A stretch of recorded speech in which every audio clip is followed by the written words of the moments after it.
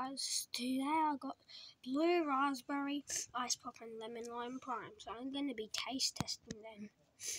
First up we have blue raspberry. So the blue raspberry prime looks pretty good, so now I'm going to taste test it. It tastes like normal raspberry. Now next up is ice pop. Looks kinda good, not as good as blue raspberries.